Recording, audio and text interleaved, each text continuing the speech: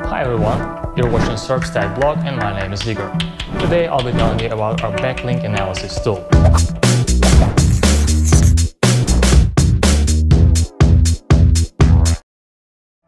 In our previous video that you can watch here, we told you about rank tracking tool.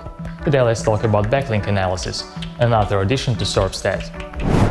Let's enter a domain and jump to backlink analysis. On the summary report page you may find familiar metrics such as number of referring domains, number of incoming backlinks, number of referring IPs and subnets of those IPs. We also show citation flow and trust flow. The first one shows the domain authority based on the number of incoming and outgoing links. The other one shows the trustworthiness of the domain, based on how closely it is related to other domains. Scroll down to see the graphs with information about backlinks over the last 90 days, such as number of incoming links, number of referring domains, and the history of acquiring and losing domains. At the bottom of the page you will find information about anchors. Now let's take a closer look at all of these reports.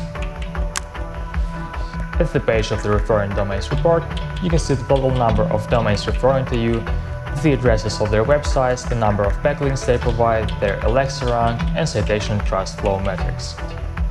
Now let's take a look at the backlinks analysis. It shows us... Sorry about that, get the screen back. Okay, backlinks analysis.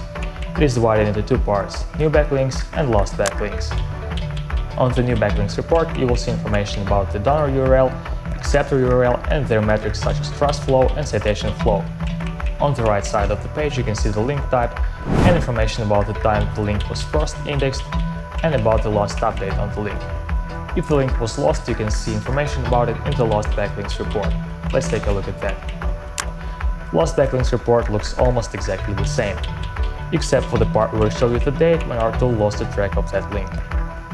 Now let's take a look at the most interesting part of the backlink analysis, the anchors.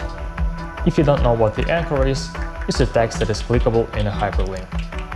In this report you can see the anchor text, the number of times it was used by referring domains, and other data such as citation flow, trust flow, and so on. We plan to update this tool constantly, so stay in touch. Also next week we'll tell you more about our site audit, another tool that we've added recently to Serpstat. Thank you for watching, subscribe to our channel, and have a good day. Bye!